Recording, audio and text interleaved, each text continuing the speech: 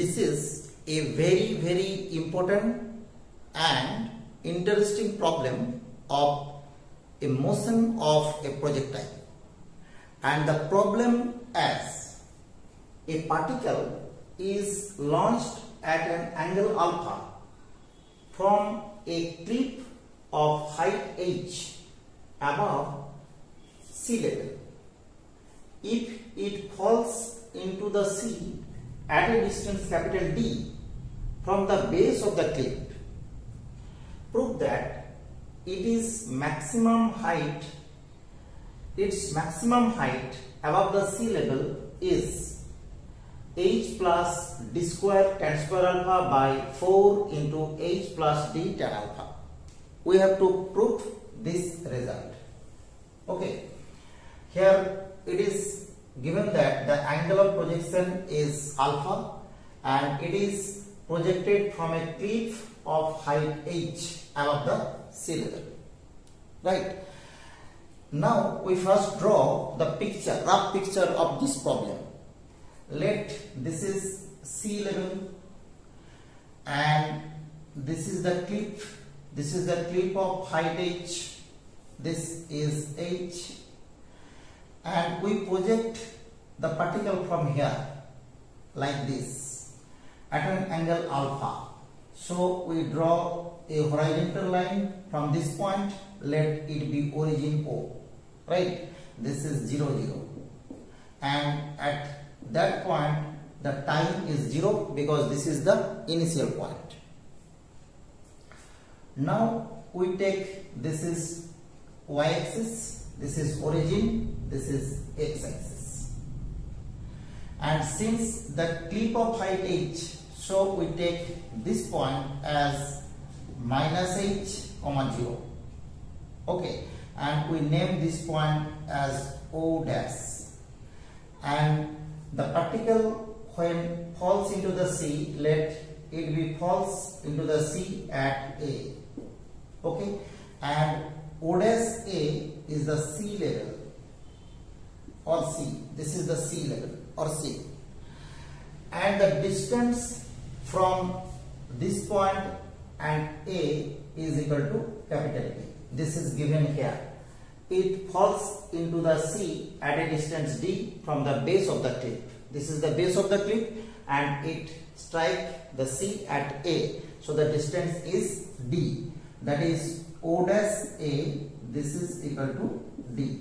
It is given. Now at any point P, at time T, let this is the tangent. So at that point the force only act are mg, downward direction. Okay, this is negative force, and let this is the greatest height attained by the particle. So let it be h. So the greatest height from the sea level is h plus capital H. Now we have to find h. Right. Let u be the initial velocity of projection and this angle is alpha. It is given here. Now the initial velocity along x-axis is u cos alpha and initial velocity along y-axis is u sin alpha, because you have two components along y-axis and along x-axis. This is y-axis. Now the equation of motion of this particle at any point P, this is V, is given by x double dot, this is equal to 0 because this is, there is no force along x-axis, but y double dot, this is equal to minus g because there is only force downward direction which is mg. So we cancel out m from the both sides. Now from this equation we get, by multiplying both sides, 2y dot. This is 2y dot into y double dot. This is equal to minus g 2 into y dot. And this is d dt of dy dt whole square, and this is minus 2g dy dt, right? And integrating we get dy by dt whole square. This is equal to minus 2gy plus a integrating constant, this is c. Initially at O, dy dt, this is y dot. Y dot means u sin alpha.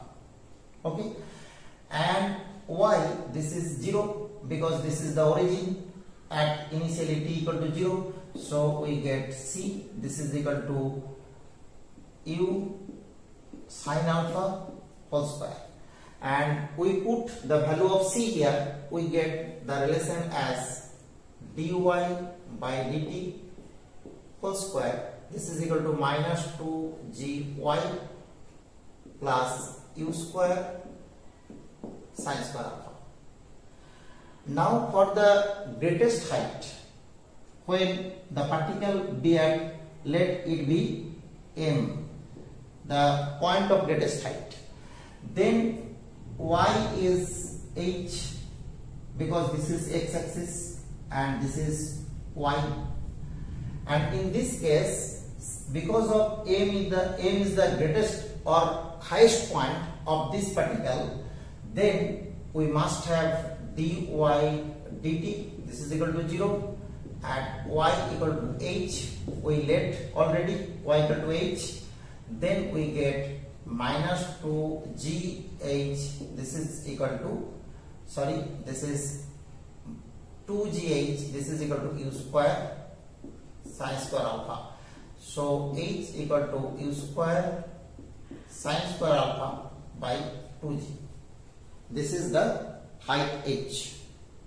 So the greatest height of the particle is capital H plus small h. So we get greatest height is capital H plus small h, that is capital H plus u square sin square alpha by 2g. Okay, this is the greatest height. Let t be the required time taken by the particle from O to A. Clear? And here the horizontal range is d. This is given. Okay, but there is no horizontal acceleration. There is only horizontal velocity u cos alpha. So to travel the horizontal distance d in time t with velocity u cos alpha, we get the relation as d, this is equal to u cos alpha into t, because velocity into time, this is equal to distance. Okay, this is an important relation. We name this relation as 1 and this relation is 2. Now in that time t, the particle start from O and particle go to the point A. So the particle travel the vertical distance h. Okay, here the distance is 0 and here the distance is h, means here the distance is minus h. Okay, so at time t, particle travel distance minus h, and the force act on the particle is only gravitational force, that is minus g. Okay, so we get by the relation s equal to ut plus half ft square, as this is minus h, this is the distance traveled by the particle in time t, and u is the vertical velocity. Okay, u is the vertical velocity, this is initial velocity, and this is u sin alpha, and this is t, the time is t here, and this is also half g into t square. And from 2 we find the value of t, and we put the value of t here and get as h, this is equal to minus u sin alpha into d by u cos alpha minus, sorry, this is plus half g into t square, this is d square by u square cos square alpha. Okay, and we get the relation as u cancel out, and this is tan alpha, so we get h plus d tan alpha, this is equal to g d square sec square alpha by 2u square. Okay, so we get u square, this is equal to g d square sec square alpha by 2 into h plus d tan alpha. This is the relation of u square. Now we put the value of u square in the relation 1. We get the maximum height of the particle, as from 1 we get, or 1 implies maximum height, h plus sin square alpha by 2g, sin square alpha by 2g into the value of u square from this relation.